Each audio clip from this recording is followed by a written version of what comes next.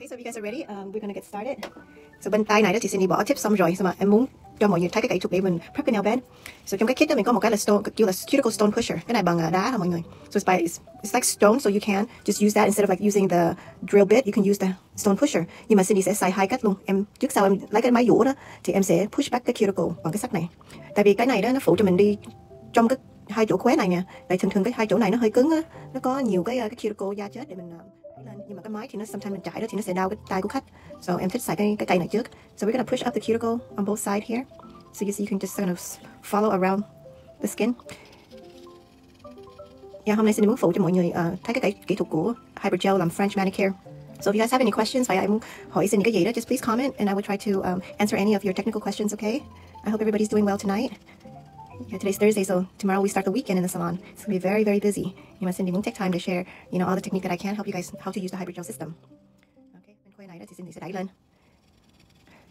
Một cái Cindy nó là cái tay của cổ nó vô nước nhiều lắm, tại vì cổ làm cleaning á, so nhớ là phải mình có cách nào nhưng mà xài nước nhiều đó, cái sản phẩm Hybrid nó cũng ok, nó không có bị ảnh hưởng cái gì hết á. I was just saying that your line of work, you're in water a lot, so even the Hybrid Gel lasts really good. Right, all the chemicals and bleach and everything. But definitely, mình kêu khách đeo bao tay mà nó rửa chén ha, làm cleaning nhiều quá. So always wear gloves anyway, whenever you wear nails. Okay, next step là Cindy sẽ dũa bằng máy. So I'm gonna use the sanding band bit, cái này là medium hả mọi người. Đừng có xài fine, tại fine thì nó fine quá, nó không có được dám cái ở chân cho mình. So we want it a little bit rough, but not too rough, because you still want to preserve the natural nail. Mình không có muốn damage cái natural nail của khách. So em sẽ chải cái máy cho nó nhẹ thôi. So I'm gonna remove the rest of the shine off the nail and any extra glue.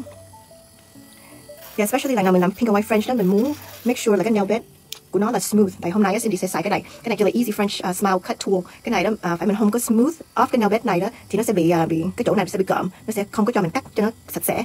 So you do want to make sure that you smooth that out. Primer and bonder. Cái base gel này nó có sẵn cho mình rồi, nó có primer với bonder xong. Cái này mình không có cần xài thêm một cái primer hay cái bond aid khác mọi người, tại vì cái này nó có built in rồi. So em sẽ bỏ một lớp mỏng thôi. Nhớ là mình đừng có đụng cái cuticle ha. So you want to stay away from the cuticle and just brush down really thin all the way from the cuticle first and all the way to the tip.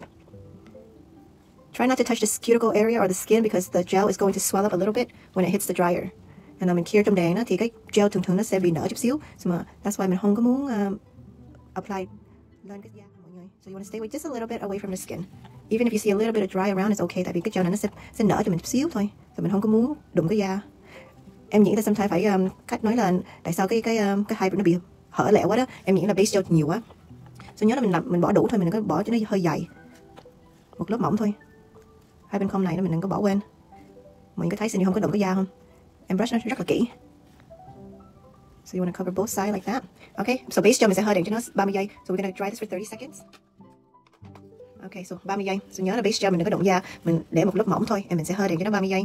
So khách đang hơi tay đó thì Cindy sẽ get ready cái nước. So cái nước này là alcohol solution, 80%. Again, this is 70% alcohol solution. So you just need a little bit of that. So I'm gonna pour that into the jar. So mình cần chút xíu thôi. Một cái Cindy thích của Hybrid đó là mình không có xài nhiều cái nhiều đồ. Even if we use alcohol, we don't even have to use that much. So một bộ full set đó em xài ít lắm. And em lấy một cái tờ giấy nhỏ xíu vậy thôi, mình không có cần nhiều. Tại vì cái sản phẩm này nó không có làm cho mình khó, nó không có làm cho mình dơ bàn. That's what I really like about it too. It's a very clean process. Okay, em lấy cái cọ em nữa. So you also have the Hybrid Gel brush. So cái brush này đó là nó đặc biệt cho cái sản phẩm này ha. So it's really thin and it's designed just for the Hybrid Gel system. Okay, so cái tube này nó mix cho mình sẵn rồi. So all you have to do is squeeze out a little bit. So lần nào mình làm cái kỹ thuật của cái French cutter đó, em lấy nhiều màu trắng chút xíu, tại vì phải mình lấy ít quá thì lát mình cắt nó thì nó sẽ bị mỏng quá, and cái màu hồng nó sẽ ăn lên cái màu trắng. So you want to make sure that you take enough white and keep it kind of thick in the middle. Yeah, lần nào mình làm vậy đó thì lát mình cắt nó thì nó sẽ da gọn lắm. So make sure it's thick and you want to just smooth the side. Phải mình có dư thì mình không sao, mình cắt nó xuống. So em cứ lấy cái đầu sắc em cắt nó, không có dư nhiều. Okay. And then em lấy cái sắc này, em sẽ đo đúng cái size trước. So mình phải đi một size lớn hơn bình thường ha. Phải mình đo nó là số 5 phải không? Số 5 thì nó look really good. But em sẽ đi số 6. So 5 looks good but I want to go number 6 because I want to go one size bigger. So số 6 đó là số này, là chỗ này. Em sẽ làm cho nó ướt chút xíu với alcohol. Tại vì mình sẽ cắt nó phải không? Mình không muốn cho cái độ sắc nó dính theo cái Hybrid. So em sẽ cắt nó and then em sẽ cắt nó reverse and kéo nó lên. And then mình sửa nó chút xíu. Mình lấy cái cọ, mình lấy alcohol, mình sửa cho nó gọn. Tại vì cái Hybrid này nó không có khô ha mọi người. So lần nào mình cắt nó xong thì nó sẽ không có khô, nó đang ướt hay nó đang dính. So mình có cái cơ hội để mình chỉnh sửa cái French. So this is really nice and easy. So phải mình muốn mình không cần lẹ tay, tại vì cái này không có khô. So mình chỉnh sửa xong thì mình đồng ý đó thì mình bỏ vô máy. Ok, nhưng mà một cái tốt của hybrid là không cần bỏ một lần vô máy. Mình làm 2-3 món xong thì mình để vô máy được. Em có một cái cách để bỏ lên cái màu trắng nữa. Rồi phải mình không muốn cắt bằng sắt thì mình để nó ra cái tube and mình để lên luôn. Cái này cũng được nữa. Kỹ sao cũng được á mọi người. Mình không có cần làm one way hay two way đâu. Any mình lấy cái technique này mình vẽ cho mình thôi. So mình xài cái sản phẩm hybrid xong lâu rồi đó thì mình quen, mình sẽ lẹ tay hơn. So you're gonna find a lot of different technique on how to make this process a lot faster. Hôm nay Cindy sẽ đi từ từ thôi để cho mọi người thấy cái kỹ thuật để làm cái French pink and white này. Thường Cindy làm pink and white một bộ khoảng 45 phút thôi. You know, you're not talking, you go really fast. Ok, chỗ này đó hồi nãy em có dư á, em bỏ một bên, lát em xài được nữa, em bỏ đi luôn. Chút xíu em xài được nữa, so mình không có phí nào hết á. So em sẽ làm ướt ở trên, ở ngoài, ở dưới được hết á. You could do front and back just in case, you know, gì nó không có bị dính.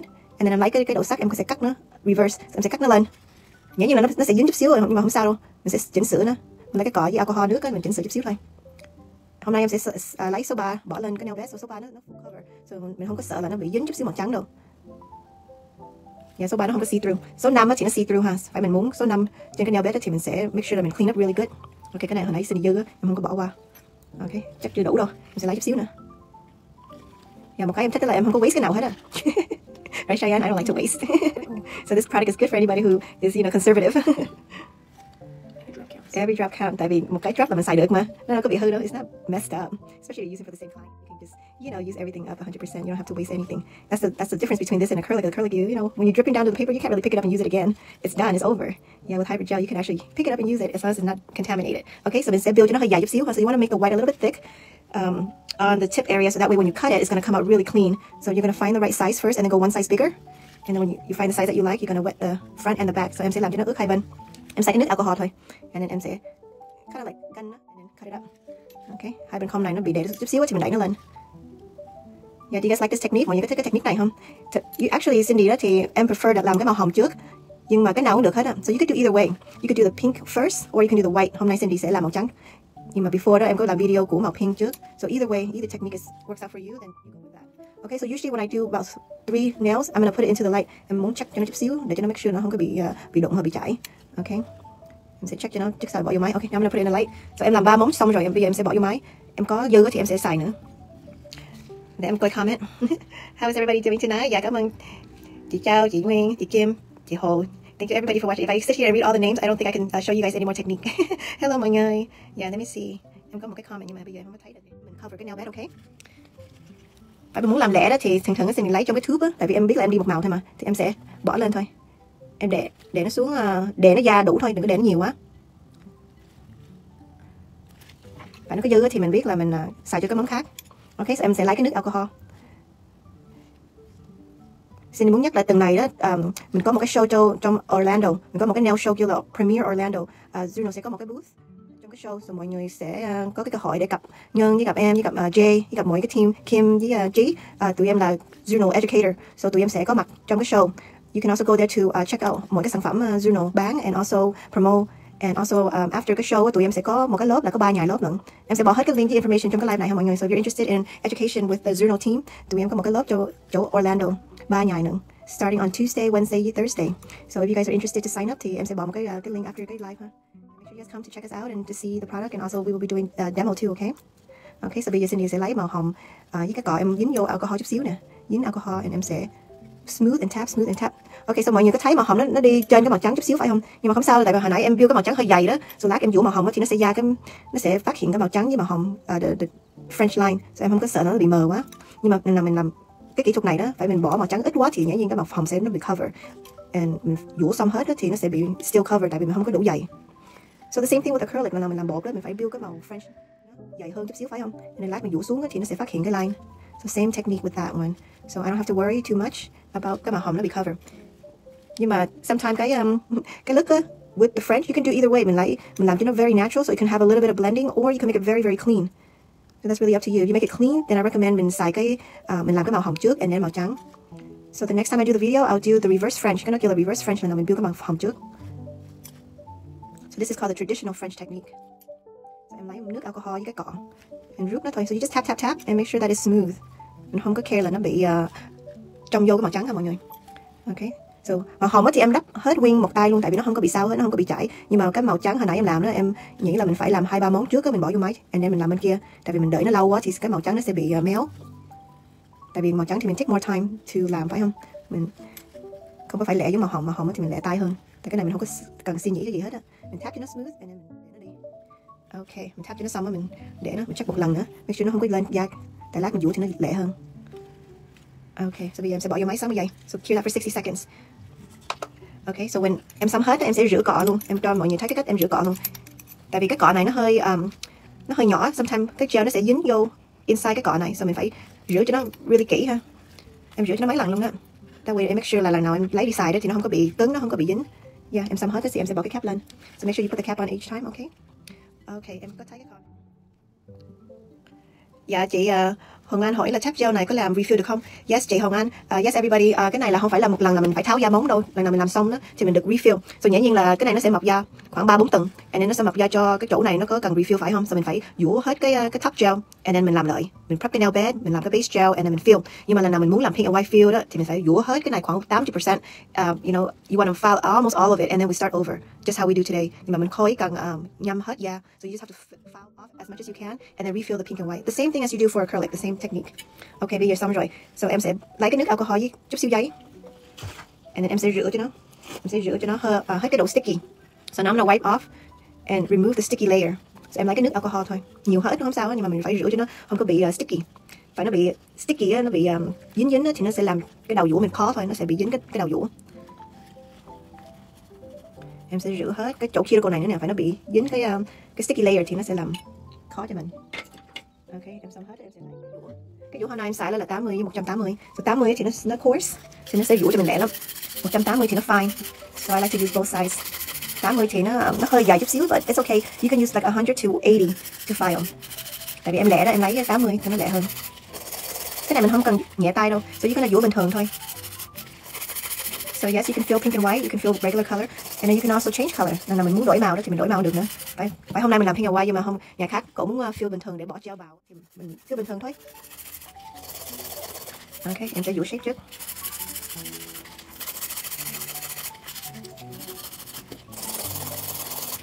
Trong cái lớp Orlando thì tụi em sẽ dạy bột acrylic, nhiều cái kỹ thuật lắm. Bột acrylic, pink and white, I'm sorry, not pink and white mà design, and tụi em sẽ dạy chút xíu dipping với press on với hyper gel nữa. So nhiều cái kỹ thuật lắm mọi người. So if you guys are interested in cái lớp đó, thì make sure là you check out cái link thì sẽ bỏ lên ha. Ok, so bây giờ em sẽ đổi qua cái bit, em sẽ xài cái safety bit này. Em check cái bit này tại vì nó không phải là một cái thẳng, nó kind of come into cone. So cái chỗ này đó nó really easy to cho mình vũ cái chỗ cuticle. Ok, em sẽ đi cái máy cho nó sơ sơ thôi, không có lẹ đâu. Cái máy em không có chạy cho nó lạnh. Cái này em sẽ chạy cho nó sơ sơ thôi, mình sẽ vũ cái chỗ cuticle. Em một cái của hybrid đó là nó mềm hơn bột acrylic ha. So mình không có cần vũ lẹ quá ha, vũ mạnh quá. Ok, em sẽ vũ cái chỗ chính giữa này để cho nó phát hiện cái line.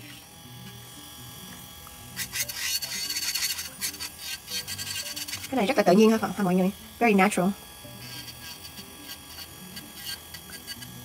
So cái số em xài đó là số 3 là Bubble Pink. Số 3 rất là nổi tiếng, very popular, tụi em out of stock hoài. Nhưng mà em recommend là mọi người mua cái kit foundation pink and white đó. Tại vì cái kit nó mình có 8 màu, and nó có đủ cái độ nhẹ mình đang cần.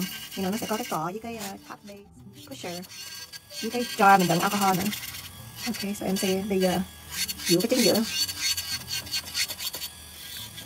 Lần nào mình làm cái hybrid đó mình đừng có làm cho nó mỏng quá mọi người, mình overlay natural thì được. Phải nó có móng có nói rồi đó thì mình overlay, nhưng mà mọi người có thấy cái độ dài không?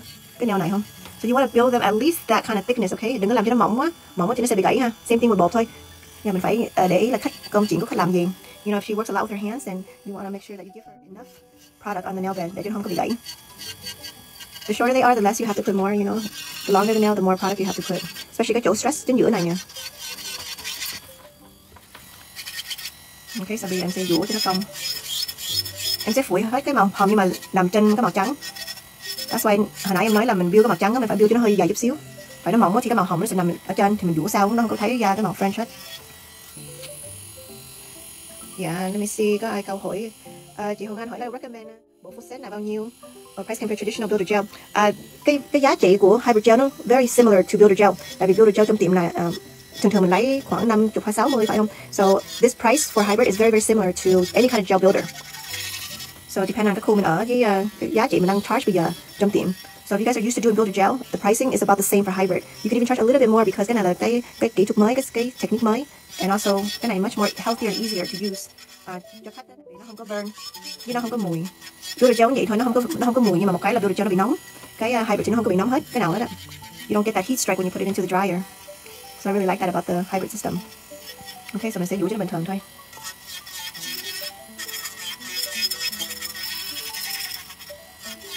So cái món mình làm giống vậy đó, nó sẽ giữ tới khoảng 3-4 tuần mới tới fill ha mọi người. So that's what you want to recommend khách trở lại to come for a fill every 3 to 4 weeks. Phải nó mập lẹ đó thì mình kêu nó tới khoảng 3 tuần là được rồi. Đi lâu quá thì không có tốt nữa. So you always want to say come between 2 to 3 weeks. But a lot of my clients they go like 3 to 4 weeks. You can các cái Cindy nó đi khoảng 3-4 tuần luôn. Với cái này nó đeo rất là nhẹ. Yeah, nhiều khách nói là cái này nó không có cỡm với nó không có bị nặng quá. So sometimes nó quên là nó phải tới làm fill nữa. Em phải nhắc nó nữa. Okay, so bây giờ mình xong hết. Phải mình muốn thì mình buff cái nail bed được nữa. So em sẽ buff like a file. Em sẽ buff chút xíu để cho nó smooth. Để lát mình bỏ top gel thì nó sẽ bóng. Yeah, Senny, what is the name of this bit? That bit is called safety bit. I'm gonna put the link on the Facebook live as well, okay, when I'm finished. The bit em mới xài đó kêu là safety bit, smooth bit chứ, smooth bit. It's like a medium grit, so it's nice to use around the cuticle and for the whole nail. Mọi người có thấy cái bụi không? Cái bụi này nó tốt đó, tại vì nó không có bay nhiều. Cái bọt của hybrid đó nó không có bay. So it's nice too. It's like it does create dust, but it doesn't get all over the place.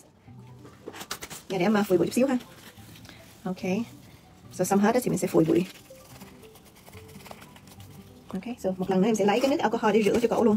Thường trong tiệm nó phải mình muốn mình kêu khách đi rửa tay bằng soap and water. Nhưng mà tại vì em ở đây thì em sẽ rửa bằng alcohol luôn. Một cái của alcohol đó là nó sẽ làm cho cái nail bed cho mình hơi ướt chút xíu. So Cindy recommend là before mình bỏ cái top gel á, mình phải rửa một lần bằng acetone trong cái bóng thôi, không phải là mình phải bỏ nhiều quá. But alcohol thì nó sẽ clean up cái surface, clean up cái skin. Nhưng mà cái nail bed phải mình bỏ top gel bây giờ đó thì nó sẽ bị separate. Tại vì alcohol nó không phải là dehydrate cái nail, nó sẽ moist cái nail, làm cho cái nail bed ướt. So what I meant was before mình bỏ top gel á, em sẽ lấy chút xíu acetone giống vậy nè. Em sẽ rửa cho nó chút xíu. Just to make sure the surface is very very dry. Tại vì phải mình bỏ top bây giờ đó thì nó sẽ bị separate. Okay, em sẽ lấy chút xíu acetone, em sẽ chùi cho nó trên cái surface thôi. Especially when I'm just going to put clear coat. Vậy em không có xương nước sơn nào hết đó. Em muốn make sure cái nail bed cho nó khô. Không thì cái top đó nó không có đẹp, nó sẽ bị separate, bong. Okay, make sure cái giấy mình xài đó không có bị dính cotton nữa. Okay, so next step là em sẽ lấy cái top gel em bỏ lên. Yeah, for anybody who just come to the live, you can watch the video again after I post it to see the step by step ha. Yeah, mọi người mới vô vào cái live thì em sẽ post cái video and share and cho mọi người có cái cơ hội để thấy cái video step by step again. Em sẽ bỏ một cái link trên cái link of about cái lớp mình có cho chỗ Orlando. So the class is next week, so it's coming up very fast. So if you're interested, em sẽ bỏ một cái link để cho mọi người go on the website để đọc cái detail. So it's gonna be 3 ngày ở chỗ Orlando. It's gonna be fun. Bây giờ mình có nhiều register rồi đó, so make sure you register soon ha, tại vì mình có limited space. Okay. So you see, after em clean up một lần acetone thì nó không có bị separate cái top gel. Because alcohol will leave a little bit of moisture, so you want to make sure that you do wipe that. So that way your top coat can look really nice and shiny. Okay, xong thì mình sẽ bỏ vô máy, xong như vậy. So you want to cure the top gel for 60 seconds. Tại vì cái top gel này mình xài cho đủ hết cái gel. Polish được nữa. Okay, cái máy của em nó hết đèn rồi. Okay. So cái đèn em xài hôm nay đó kêu là Safe Care. Cái này em sẽ hơi đèn cho nó sáng như vậy. So Safe Care này cái đèn nó là plasma, so nó sẽ hơi rất là lẹ, nó không có bị nóng nữa. Yeah, okay, so cắt xong hết đó, thì em sẽ cho mọi người xem cái finish French manicure em xài, em làm hôm nay. So em biết là ở ngoài nó có nhiều cái độ sắc để mình cắt French. So this is the one that I used today. So cái này là thì em cắt cái màu trắng trước, nhưng mà muốn thì mình cắt cái màu hồng trước được nữa. So either way I like using this one. Okay, xong hết đó thì mình sẽ hơi đèn cho nó sáng 10 giây. Yeah, let me see, ai có câu hỏi gì không? Chị Jennifer hỏi là bao nhiêu đèn này? Đèn này em quên rồi chị ơi. Chị Jenny, chị lên website em sẽ bỏ cái link, and then mọi người được lên cái website để coi cái live thôi. Em không biết nó in stock hay không nữa, tại vì lần nào em xin đi muốn mua đó thì nó nói là hết hàng. So you have to go on the website every day. Okay, so bây giờ mình finish xong hết rồi. Yes, do you guys like this? Thank you so much mọi người đã follow cái live hôm nay. If anyone have any questions about hybrid gel, make sure you message us because I read the comment all the time as well too, okay? So make sure you follow, and if you guys can also help me share the video, I would appreciate that. And I will see you guys again next week. Cảm ơn ha. Have a good night everybody. Thank you for watching.